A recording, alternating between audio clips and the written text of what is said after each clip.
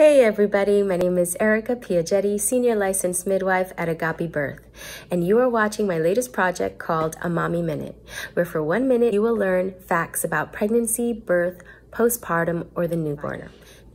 Now on today's minute, you will learn about postpartum depression. Postpartum depression is not the baby blues. The baby blues are a time after birth where up to 3 weeks postpartum, you can feel weepy or sad. You can have a loss of appetite, maybe some insomnia. Postpartum depression is all of that and more. Postpartum depression can actually happen in the first year postpartum.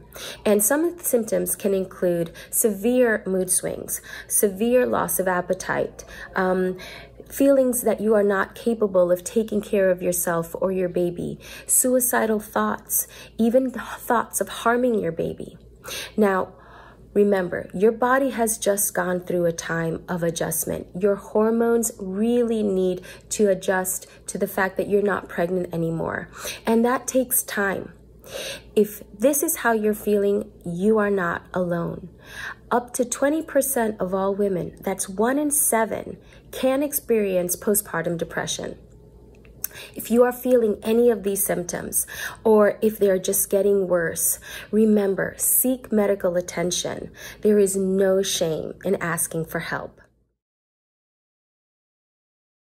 Share freely, because we all know mommies need a minute.